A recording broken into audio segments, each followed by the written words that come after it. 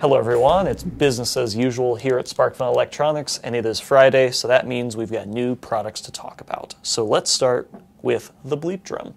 This is a new kit from Bleep Drum. This is a slightly different version than the one that we've carried previously. This is the version 2, and the interesting thing about this one is it has a MIDI output. The Bleep Drum is this kit. This is one fully assembled, and when you put it together it forms this little noise maker thing, and you can even record different little beats and then play it back. So it's pretty interesting. We have a couple different videos of this in action, so go ahead and check out those videos to see what it sounds like. It's a pretty interesting little kit to put together, and this is the new version with the MIDI jack on the back. Next up, we have a new version of the very popular LogOMatic. The LogOMatic is a very old school board that we've been carrying for a really long time, and it finally gets an update this week. We went through a couple little footprint changes, layout changes, nothing too major, but we do have a couple of interesting additions. We switched over to a micro USB jack instead of the mini, and the new firmware on this LogOMatic actually supports FAT32. Yay!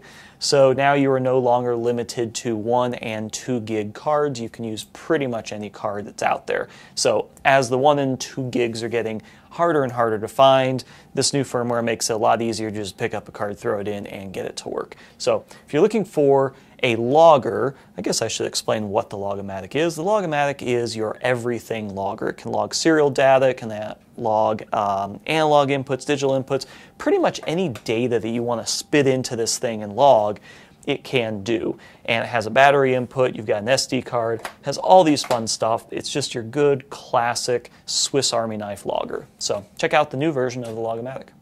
And lastly, we have a couple new batteries to power your different devices. These are 18650 cells.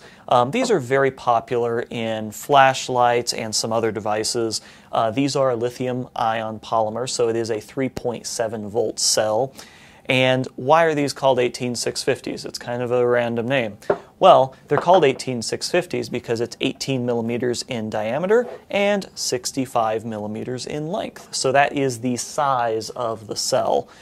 As I said, these are single cell LiPos, so 3.7 volts, and these particular ones are a 2600 milliamp hour capacity. So why would you use something like this versus, the traditional LiPo packs that we have? Well, for one, they have these nice little battery holders that are reminiscent of, your AA or AAAs. So we have them in a single and a double. So this makes it nice for devices where you might want to remove the batteries and replace them.